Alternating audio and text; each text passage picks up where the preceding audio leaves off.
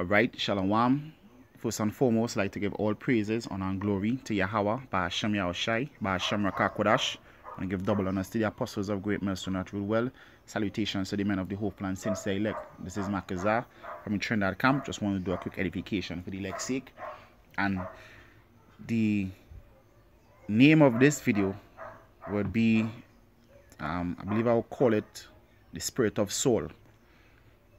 Alright? The Spirit of Saul, because right now it have the Spirit of Saul mingling among the Spirit of David, because right now the Lord building up the tabernacle of David, but apparently, you know, the Spirit of Saul is still within. And guess what? The Most High, just like what he did with Saul, he gonna put away the Spirit of Saul, all right, from in the camps.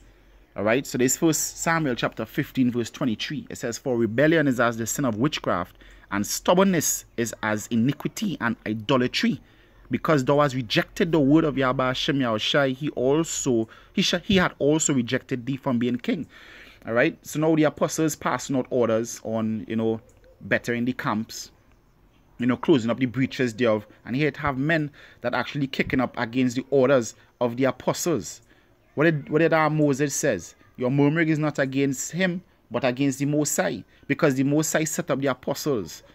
And when the apostles set up elders and the elders set up men under them and have a chain of command, and men refuse to adhere to the chain of command, guess what? You being stubborn and you being rebellious. You being stubborn and you being rebellious. And the Most High will reject you because you're rejecting his words. All right? When brothers be set up over camps, and you know, and over camps, and the camps had a report to you know, particular brothers to give the report to the elders, and that those reports can't be, you know, be followed through. Guess what? That is actually a breach in the house. The Lord closing up the breaches right now. All right. Then the scripture said in Ezekiel, he shall purge out the rebels from among you. And guess what? If you don't put away that spirit of Saul, the Most High will purge you out. All right? You men being proud.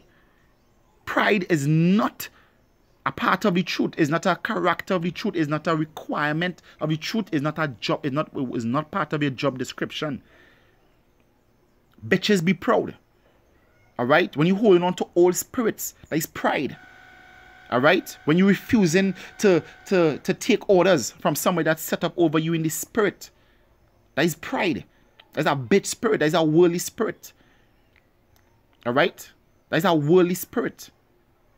All right? When you basically saying that only God could judge me, only is the only man that above me. No, it's not. Guess what? The Most High set up men over you. The scripture said, obey them that had the rule over you.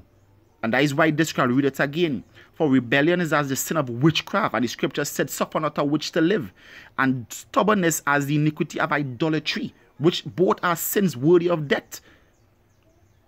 By you refusing to take heed to orders that was handed down from men above you, you are being rebellious, you are being stubborn, and the Most High will get rid of you.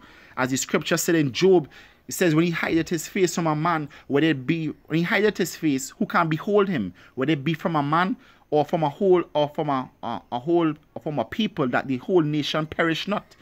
The Most High could get rid of one man or get rid of the whole camp. All right? Purge out that leaven. All right? You need to pour with a wicked spirit and a bitch spirit, because that is what it is, a bitch spirit. All right? That pride is a bitch spirit.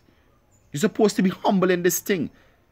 Romans 3:8 says, as some affirm that we say, let us do evil that good may come. You can never do evil and good come. You can never be a wicked ass nigga and go out there and do the Lord's work and say that is not the Lord among us. None evil shall come upon us. Guess what? You being wicked as hell. The Most High not among you. All right? The Most High is not among you. The scripture said, examine thyself to see whether thou be in the faith. When you being stubborn and rebellious, the Most High is not dealing with that shit. The Most High not dealing with that bullshit. All right, you men need to get your minds right. This is Ecclesiasticus chapter 5 verse 2.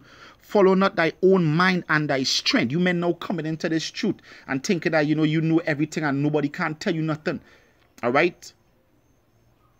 That nobody can tell you nothing, that, you know, like in 1 Corinthians it says, I am of Paul and I am of Apollo. So basically, since I am of Apollo, Paul can't tell me nothing. And since I am of Paul, Apollo can't tell me nothing. Hey, cut that bullshit out. Alright? Cut that bullshit out. We all have one head, Yahweh Shai. And Yahweh Shai set up men on the earth to rule over us. So then therefore you have heads. Alright? Stop that bullshit.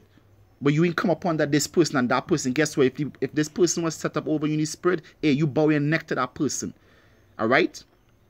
And there's a punch. There's verse 3. And say not, who shall control me for my works? How the hell you could say who could control you for your works? That you saying, hey, basically you could do what you want and you could say what you want. Guess what? If you could do what you want, you could say what you want, then get the fuck out of GMS. Alright? Get the fuck out of Great Millstone. This is not the place for you. Alright? If you had a spirit like, hey, I could say what I want, I could do what I want, and nobody can't tell me what to do or say, get the fuck out of Great Millstone. This is not the place for you. Alright?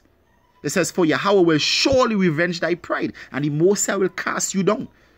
The Most High, Yahweh Hashem Yahushai, will cast you down except you repent. Except you repent, the Lord Yahweh Hashem Yahushai will cast you down. Alright? This is the final precept. This is Proverbs 11 verse 2. When pride cometh, then cometh shame. But with the lowly is wisdom. And guess what? If you're not being lowly, then you will have wisdom. Alright? But when pride cometh, shame soon will follow. Pride is the beginning of destruction. When a man falleth away from the Most High. Alright? You can't be pushing this truth and be prideful. There's an oxymoron. Them two things can't go together like oil and water. Alright? That is like the miry clay mixed with the iron. It can't come together. Alright? It have no miry clay mixed with iron and great millstone. Alright? It don't have that. Alright? So you brothers need to get your mind right if you're in that spirit. Alright? So with that, I want to give all praises, honor and glory to Yahweh, Ba'ashem Yahushai, Ba'ashem Rakakwadash. I want to give double honor to the apostles of Great Millstone that rule well. Salutations to the men of the Hope Land Saints Select. This is Makazak from Trinidad. Saying Shalom, stay strong and put pride away from your dwelling places. Shalom.